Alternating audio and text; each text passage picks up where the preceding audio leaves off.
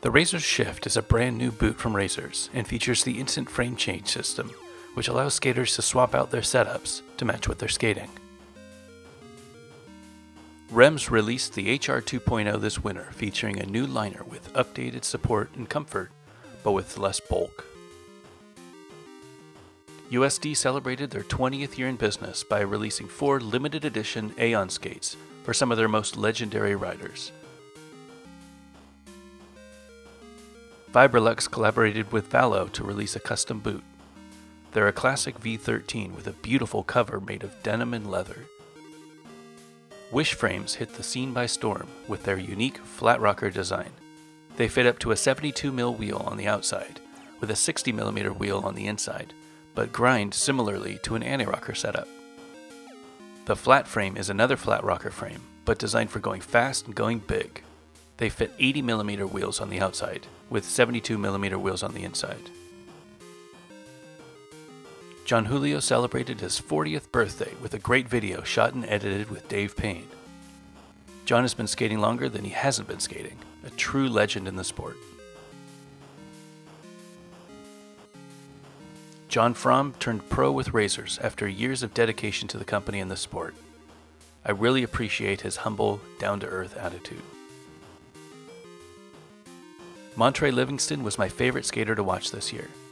He always has a smile on his face and does some incredible stunts. Nick Lomax made skating big wheels look effortless. His mastery of slides opened my mind to what was possible on skates. Joe Atkinson's performance at the Feast competition in Chengdu made the park look small, doing a double loop around the full pipe. But my skater of the year was Eugen Ennen.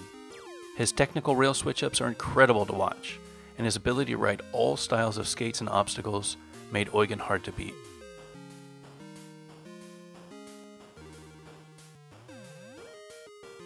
Champagne from Dead Wheels was probably the most highly anticipated video of the year, and it lived up to expectations.